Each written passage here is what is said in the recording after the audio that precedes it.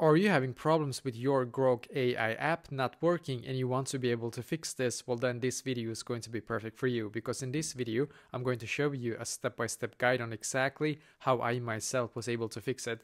So basically what I did firstly was that I closed my Grok AI app and instead I went into the settings app on my phone.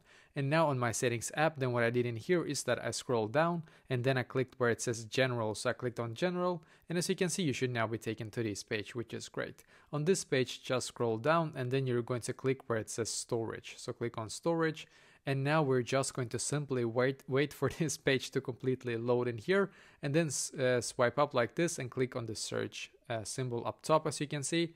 Then you're going to search for Grok in here and just click on it, and then click on offload app, and once again click on offload app in here, and then click on the blue button here again, and just wait for your Grok AI app to completely update to the latest version. So by doing this, you're going to actually force the app to completely update to its latest version. So I did this and I just waited, and when it was done, I went back into the app and now it was working for me. So I hope that this will be able to fix it for you as well.